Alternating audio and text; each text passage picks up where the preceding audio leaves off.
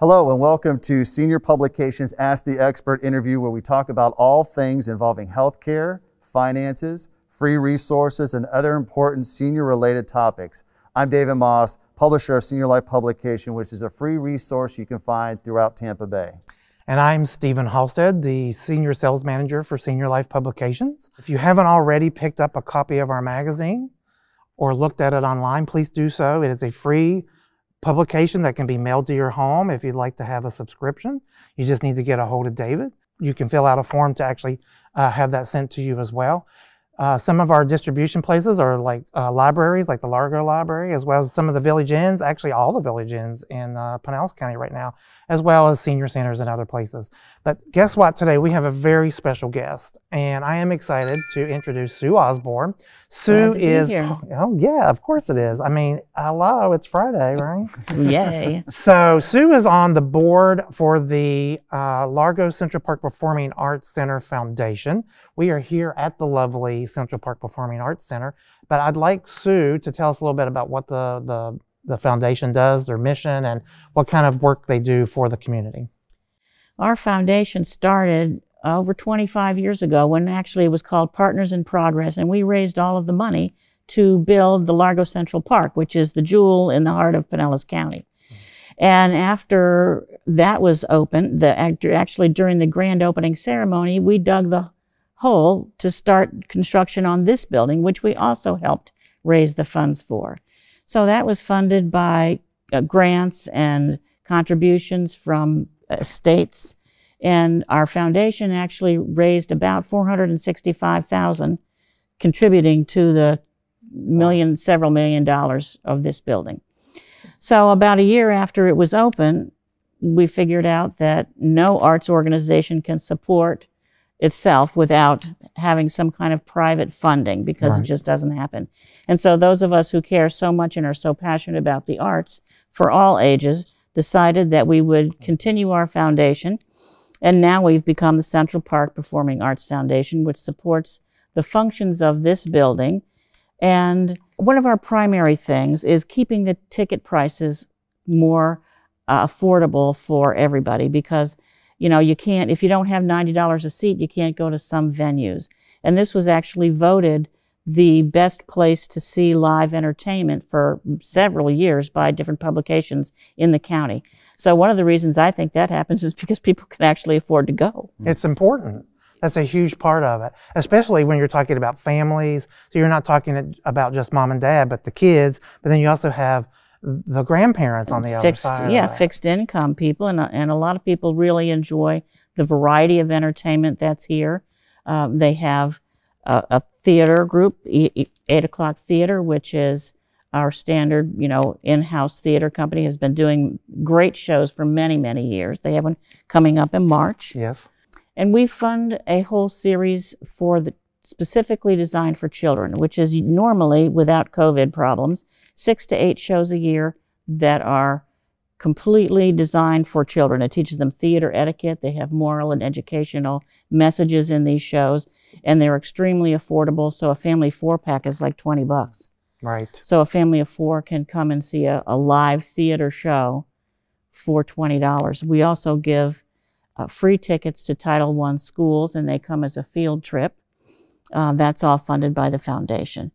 And our summer theater camps, of course, we've put about 600 kids through theater camp that would never have been able to attend. And a lot of those kids grow up to be patrons, right? Patrons of the theater. Right. Yeah, absolutely. Well, that's really, I love how you really emphasize that, Sue, is that you have something for everybody. So even for kids growing up and really appreciating the arts, it seems like you're covering pretty much the whole spectrum. But what's one thing that you really want to emphasize for our viewers and our readers of the senior market that you really want to kind of let everyone know about? Well, unlike a lot of theaters around the county and around the country at this point, this center has been open for several months with social distancing, and they've revamped how the seating is arranged. Instead of stadium seating or theater seating, it is now individual tables of 4.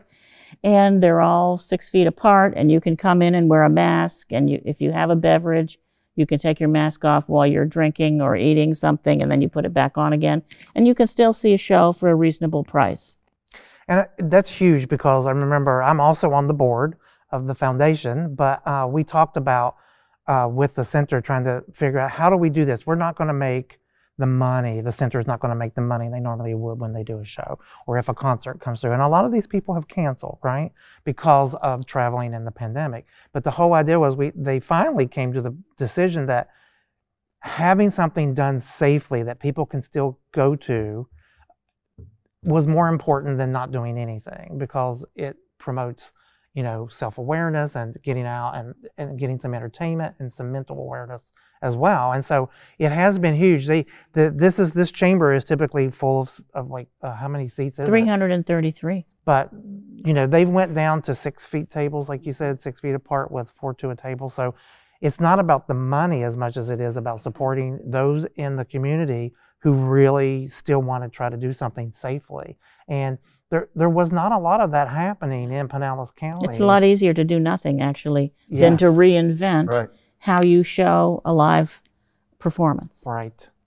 So there's a lot of things that are going on, and I think it's really important. I mean, people use the park all the time, the actual Central Park, and I think that it is the jewel of the county, but I think a lot of people aren't aware that it's here or what happens in the building. True, but our lighting should help, because the foundation just funded an exterior lighting program. So now when the people are in the park, they're going to see the building all lit up. And so wonderful. that should help. I already noticed that when I was walking in this morning. It looks like a theater now, instead of just, oh, well, there's a building over there. And if there's nothing going on and it's dark, then they just think it's a government building, or it's, you know, whatever. Some people just don't know. Correct. And it's not because they don't care. It's a great idea. Just they don't know. See, I wouldn't have thought of that until you brought it up, because you really want to have that sort of out there, sort of intimate, you know, parody that you can say, hey, we're here, we're ready to have you come in and enjoy all the shows that we provide. And the center provides so much, the Performing Arts Center, I should call it. I'm used to calling it the center, but the Performing Arts Center provides space for weddings and rehearsal dinners and meetings. You can have a meeting, you can have... It's a lot of space. Yeah, you can rent the room, so it's not just the theater itself. And we just built the portico, or extended the outside venue. So there is outside space where they have concerts, outdoor concerts, which are generally free. So there is free entertainment outside. And I love that it's mid-county too, so it's not too far. It's not, you know, way down here or way up there. You know, with Pinellas County, our residents don't like to travel very long or very far to go to these different kind of venues. But because it's easy access, it's easy to get to, it's right in mid-county, it's something for everybody. So you can also go online to largoarts.com to check out the website for the center of all the upcoming shows they've got coming. I am excited about the Highwaymen coming up next weekend, which is that Waylon Jennings, Willie Nelson tribute band.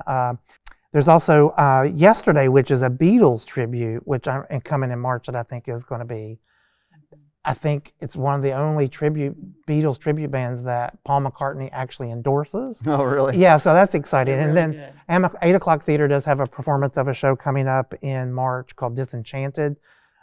So check out their website. You can also come to the box office here at the center, or you can call the box office at 727-587-6797. Sorry about that. I had to read it. But there's a lot going on, so check it out. You can also become a member of our foundation if you want to give back to the arts. You know, one of the ways we raise the money is through our memberships and fundraising. Our biggest fundraiser recently has been the Ferris wheel, which was here in the park over the Christmas holiday. Yeah.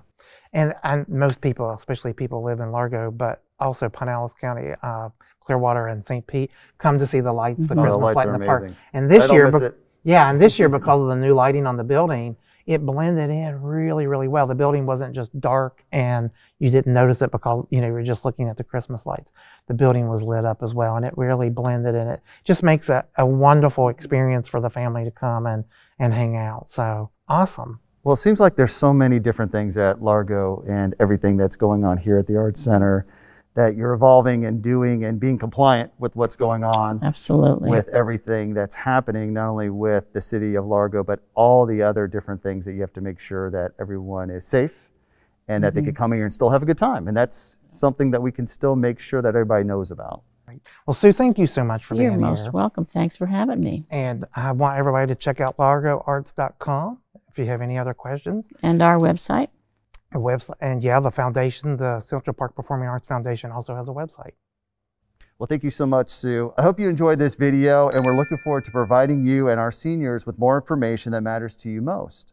Thank you for joining us, and if you'd like a free monthly subscription to Senior Life Publications mailed to you, please contact me. My name is David again. I'm the publisher of Senior Life Publications. My phone number is 727-430-5180, or you can email me at dmoss@seniorlifepublications.com.